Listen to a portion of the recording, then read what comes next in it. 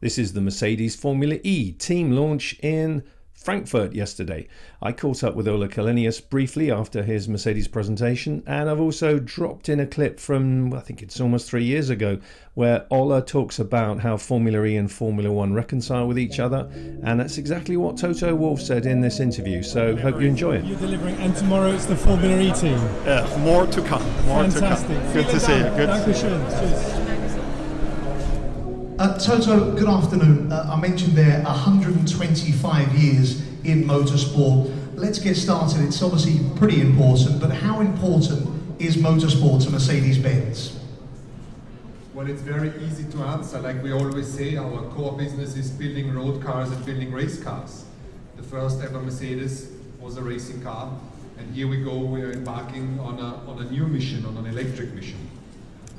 We mentioned again 125 years ago, it was the racing cars that really drove the development of those production cars at the time. What can the production series, do you think, learn now from your motorsport activities?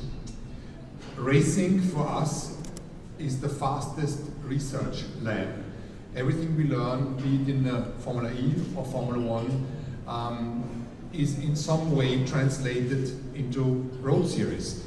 In order to be successful in Formula E, you need to have the most efficient powertrain, and this is exactly the same for our range. If you want to win in Formula One today, the pinnacle of motorsports, if you don't have the best integrated electric powertrain combined with a combustion powertrain, you're not going to win. And that's what we have had the good luck of managing the last 3 seasons with double championships. So it is a test bed for new innovative technologies under extreme conditions, absolutely extreme conditions. So we can learn in that field and of course create the fascination of the bus of the race drivers fighting for the championship. On the other One of the things that we've seen over the last number of years is fans and media alike trying to sort of play off Formula One and Formula E as competitor series. Where did the two sit for you? Two totally different propositions. Formula One is a sport that exists since 60, you will know better, 67 years? Well, 1950, so 69 years. Yeah, 69 years. Has an audience of 2 billion every year, around 100 million live views every single race, and is a truly global sport. It's premium. This is like Mercedes-Benz cars. And on the other side of the spectrum, you have our exciting startups, and Daimler is very active in startups, and we're looking at the future, and Car2Go always comes into my mind. We're doing Car2Go and we're doing Mercedes premium cars, and somehow Formula E is such an exciting young startup. It taps new audiences, it's urban, it has a festival character, an event character, and on top of that, exciting. Formula E drivers, Stoffel, Vandoorne and Nick de Vries.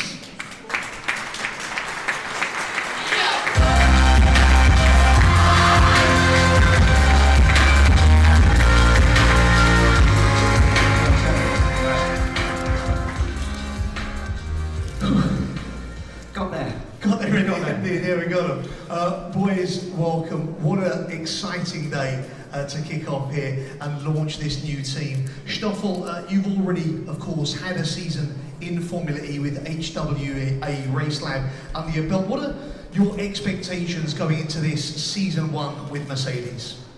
Yeah, exactly. I mean, first of all, obviously extremely proud to be officially part of the Mercedes family. You know, it's a great honor to race for a team like that. And yeah, I really can't wait for next season. I have 1 year of experience now in Formula E, which obviously is going to be very, very helpful to start the next one. And yeah, we'll see. I mean, it's an exciting project for every one of us, together with Nick as well, who will be doing his first season in the series. So yeah, we're all very excited. Formula E have tried a lot of different exciting things. One of the more unusual of those has been fan boost. In all honesty, Stoffel, it's an area where you've absolutely excelled, almost a clean sweep last year. But talking about social media and in the context, how important is it to Formula E? Yeah, it's been great to always been up there and to see so much support from all my fans, and really, you know, that's what Formula E is about. It's about, you know, the fans getting close to the sport. We race in really big cities, but really it's for the fans to kind of have a connection with the race. They feel like they can have an impact on the result, and yeah, it's a great initiative. One thing left to do, of course, the car. So Toto, I'll invite you back down here. Ladies and gentlemen, photographers, if I can have you at the ready. Ian, if you'd like to make your way down here, and Stoffel and Nick, if you head round to the front of the car, please.